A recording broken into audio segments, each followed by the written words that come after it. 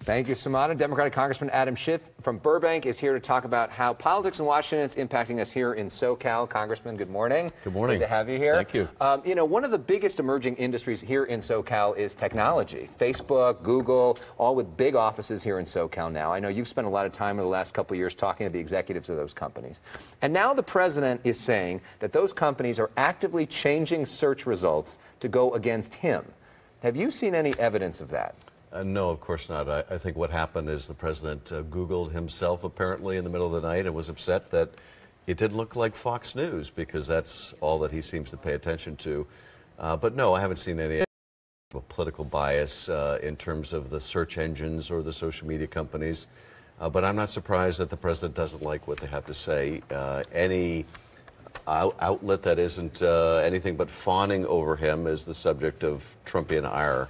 Well, one thing he really didn't like is when Michael Cohen ended up pleading guilty and essentially potentially implicating him in a federal crime in terms of campaign finance. How does that change what you do? Because you lead the Democrats in the House Intelligence Committee. If the Democrats win back control of the House, you're going to be in charge of subpoena power. How does what Cohen did change your role going forward? Well, it could change in a couple ways. We have reached out to Michael Cohen because there have been suggestions that he has information that would be helpful to share with special counsel, which means also he has potentially information that would be helpful to share with us that he may not have shared with us when he testified originally before he was in a much more cooperative mood. So we'd like to learn more if he has more that is of interest and concern to the investigation. But also we need to consider what are the ramifications of the fact that we have now a witness directly saying that the president was engaged in criminal activity with him. And this was no mere bookkeeping violation. This wasn't, well, the campaign limit is $2,700 and inadvertently we contributed $2,800.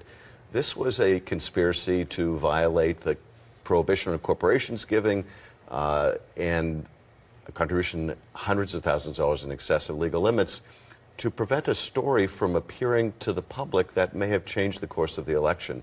So it's serious business. I think we need to wait until we get Mueller's full report to decide what does that mean. Now, I'm listening to you, and all this going on in Washington. Washington's a different place. But I have to tell you, we heard the saying, it's the economy, stupid. Consumer confidence at an all-time high. You know, the stock market is at an all-time high.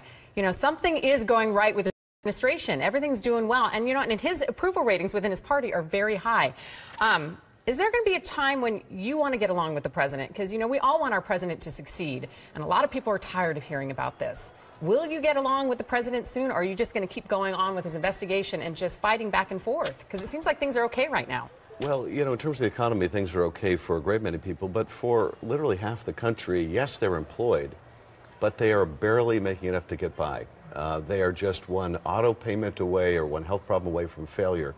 This is true of half the country. So, yes, unemployment's low and the stock market that a great many Americans don't participate in is doing really well, but still half the country is on the brink of not making it. And that's, I think, the positive agenda that Democrats need to offer is address the economic needs of families that are barely able to put food on the table and pay their bills and pay their rent.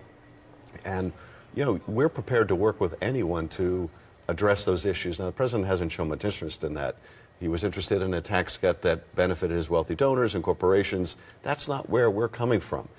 So, yes, if there's common ground, and I've reached out to the president on infrastructure. I think there's lots of good ground for bipartisan work on infrastructure and maybe other things. But as long as this president gets up in the morning and decides his job is to further divide the country and polarize the country, it's hard to find common ground with him. Well, you know, here in California, he's kind of extended an olive branch. You know, our state agricultural farmers, it's, you know, one of our biggest exports here. He's offering millions in aid to farmers.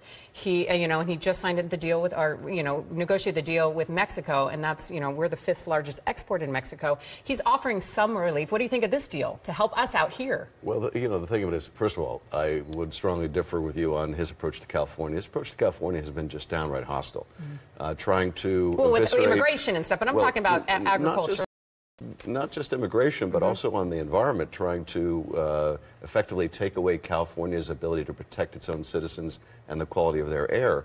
But even in terms of agriculture, yes, he offered a bailout of farmers that he was hurting with his tariffs.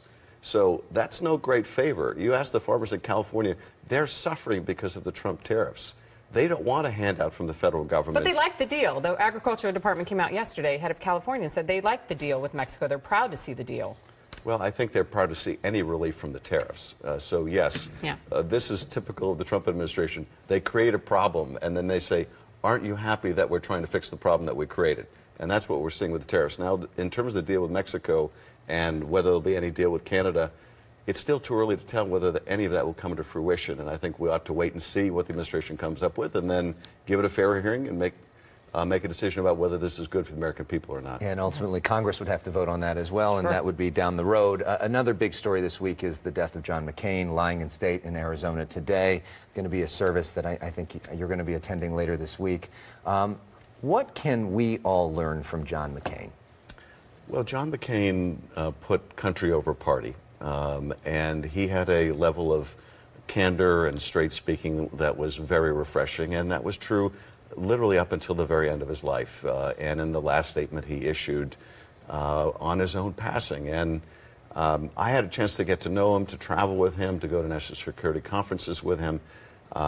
I just have great respect for him. And in fact, I've had a conversation with him about why there aren't more John McCains in the Congress. I think he's a great model for all of us. And I hope that his memory will inspire us to rise above party differences and put the country first. And why aren't there? I don't know, but I'll tell you what his answer was, because I asked him, why isn't there a single Republican member of the House that believes they have a constituency to be the John McCain of the House? And he said, well, if there isn't, they'll soon be calling you chairman. Interesting. That would, of course, mean that the Democrats win back the House, in which case you would be the chairman. Congressman, thank you for sharing your views. Always good to see you. We appreciate it, and we've invited our Republican members of Congress and hope that they'll join us soon here at